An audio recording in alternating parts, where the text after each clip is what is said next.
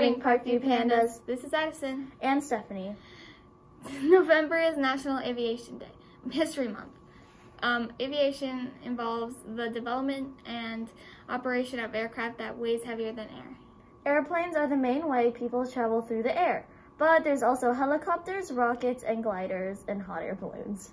For a long time, people flew in balloon and gliders, but on December 17, 1903, Orville and Wilbur Wright succeeded in having an air machine fly above the ground for 12 seconds. Since then, many changes have been made so that airplanes can fly longer, faster, and with heavier loads.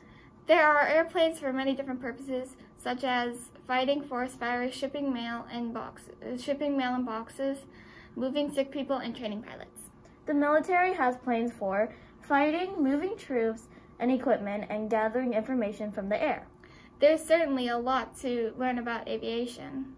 Miss Christina would like to share a mindful moment.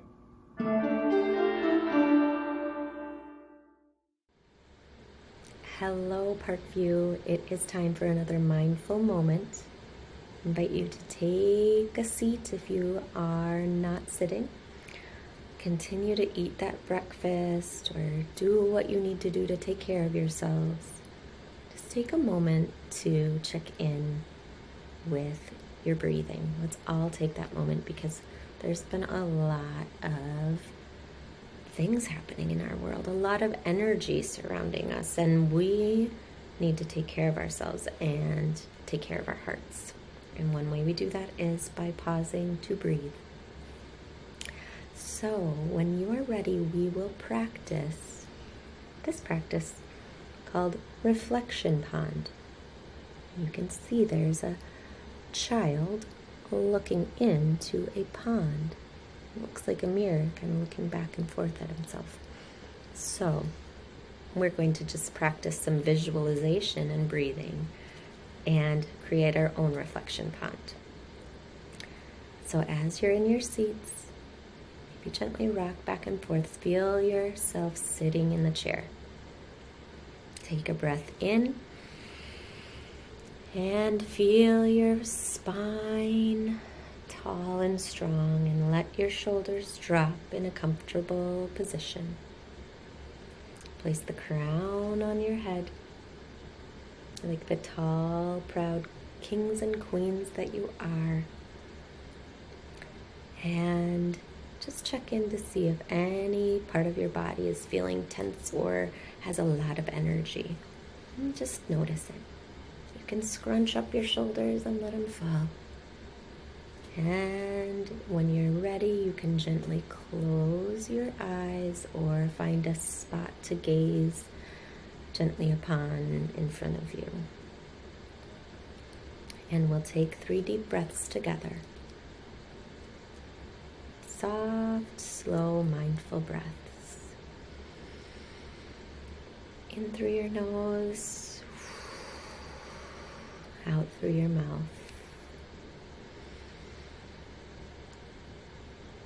And out. Last one.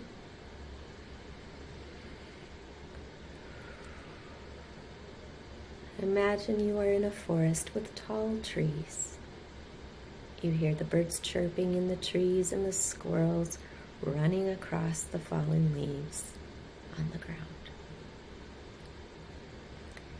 Imagine yourself sitting in front of a small pond where the water is still. When you look in the pond, you can see the reflection of yourself and the trees in the background in that clear, clear water. What else do you see? Do you see that image of yourself reflected in the water too? Maybe you can see those birds in the clouds up above. Imagine now dropping a pebble into the pond. See the ripples in the water. Keep noticing when the water becomes still. gently open your eyes.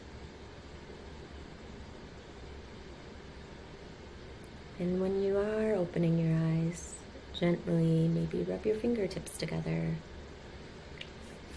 Rub your hands together.